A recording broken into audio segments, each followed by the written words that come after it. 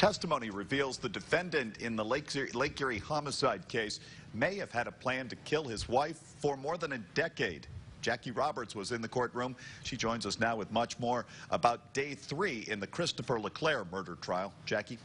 Sean, neither the defense nor the prosecution are denying the fact that Christopher LeClair was living a double life.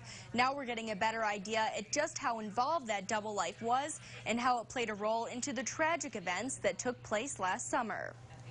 What could have been a typical day on Lake Erie for Christopher LeClair and his wife took a dark and devastating turn. Now 49-year-old Christopher LeClair is on trial for criminal homicide after 51-year-old Karen LeClair's body was found tied to an anchor with a gunshot wound to the head.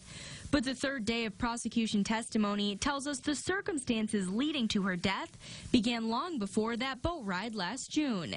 2 different witnesses say LeClair told them of his plans to dump his wife into the lake and make sure no one could find her.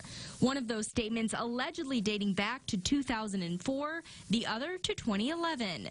The woman at the center of LeClair's double life also taking the stand, the defendant's girlfriend, Tracy Butler. She says for years she was led to believe Karen LeClair was living in Florida or with a friend. Butler says the defendant told her they had almost no relationship, even adding that his wife was dying from cancer, which we now know was not true. Text messages reveal Butler and LeClair said they were in love, the two even trying to have a baby. Butler admitting she gave the defendant an ultimatum: commit to her that summer or it would be over. The prosecution says LeClair shot his wife because he thought that was his way out. The defense claiming Karen LeClair knew of the affair and as a result took her own life that day on the boat.